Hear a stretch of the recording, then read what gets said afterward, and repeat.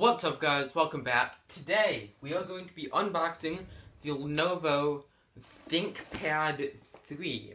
And so this is a good value laptop at $300. It is on Black Friday, and so I guess it is either $300 or $500 normally. But I got it for $3 here. So this has an Intel i3 1005G1, and has integrated graphics. It has an internal NVMe drive, which is 256 gigabytes, which can be upgraded. It is like the smallest one, but you can upgrade to, I believe, an 80mm. Then it also has room for a 2.5-inch drive, though you will have to buy the adapter separately. Right, so sliding it out of the box here, this is a 15-inch laptop. Here it is. This is the easiest. So how many watts is this? I believe it can do 65 watts. So it just has a barrel charger. Does not have USB-C, unfortunately. But it is decently light and thin-ish. Thinner than the Chromebook that I've been using before. So we have some foam protecting it very nicely. This is a modern-looking design. It has the Lenovo logo. And it is not a 2-in-1. It has a plastic bottom. Is that plastic on the top also? Okay. But it looks nice. It's very square, which I indeed like. Even says so itself, a stylish design. So we have that. We have Lenovo services. 15% off for service order. Hopefully we won't need any of that. That's a pretty good trackpad. So this is the ideapad 3 privacy shutter. It's nice. Probably should pull that sticker off though. Keyboard is, again, better than my Chromebook. Not the greatest though. It might be mechanical, but I'm not sure. Have the power button here. See if it has any juice. It's a very light laptop also. Let's see.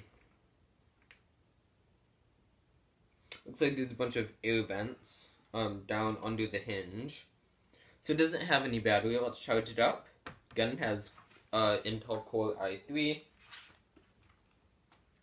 Can bend, I believe that's 180 degrees. So, on the right side, we have our headphone-microphone combo. And full-size SD. This is actually pretty chunky, boy. Right, and then on the left side here, we have two USB 3s, USB 2, and our barrel plug.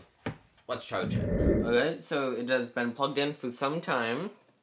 Let's see if it'll power on now.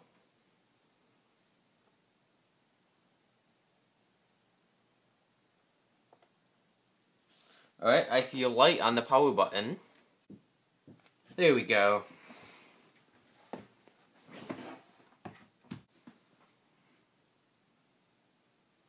Ooh. I'm not sure if there's a fan inside even. I don't know, but that's kind of a cool startup screen logo. Alright, I've done this a few times.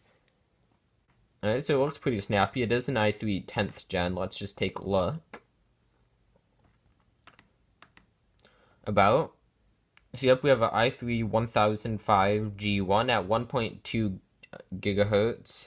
I don't know why it says 1.19 gigahertz, but it can go up to 3 point something, I believe. 8 gigabytes of DDR, 2666 RAM. So it says Windows 10 Home in S mode. Yep, so it makes it so we can, alright. Oh, cool. So you don't actually even have to like reinstall the OS. So I can install non-verified apps. I can use other browsers. And OneDrive has always been there. What's WinG? Just set up our game bar settings.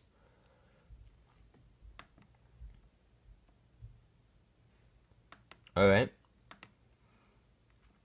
Dark theme.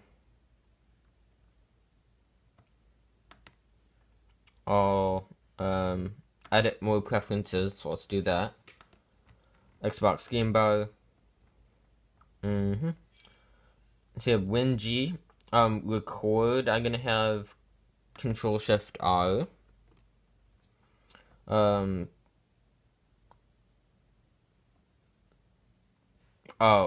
This we're gonna have Control-Shift-V. That's for the last 30 seconds, right? Yeah. Then Control-Shift-S for screenshot. And stop recording, Control-Shift-R. There we go. Wait, we can broadcast? Okay. Let's save that. Alright, perfect. Okay, so I forgot about this video for an entire year. Now I'm finally posting. So on that note, thank you guys for watching. Comment, like, and subscribe. And we'll see you in the very next video.